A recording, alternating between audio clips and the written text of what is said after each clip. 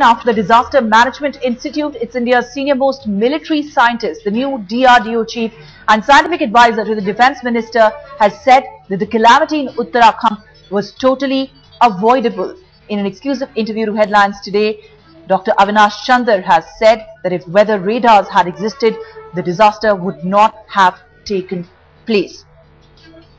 Alright, so that's the new DRDO chief.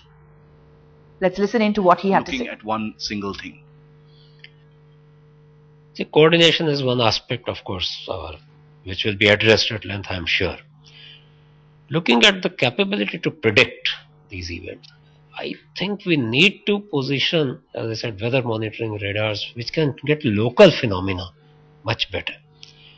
Because today we are having a widely spread system based on satellite data and all. But sometimes that is not adequate to predict cloudbursts and so on. We need to, that local phenomena we have to capture. Doppler radars and other things. So those technology solutions have to get integrated into a nationwide network. That is one. And I'm sure it will happen. Like after tsunami, we set up a whole set, and today we are very effective in predicting.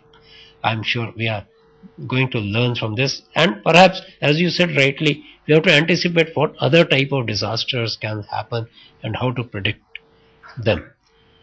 These are challenges. Yes, nature is not always so predictable or so this thing, but we are looking for technology solutions. Seismic measurements can be one, the weather measurements, and with a much better data processing capabilities, setting up very high performance computation and the modeling of these things, I think we should be able to do.